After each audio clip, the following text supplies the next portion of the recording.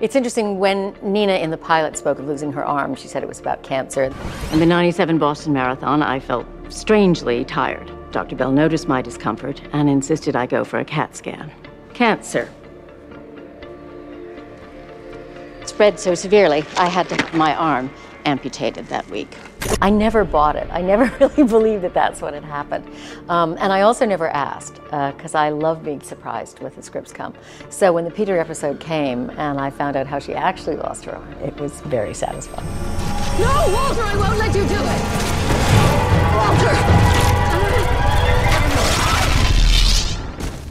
Nina! Oh.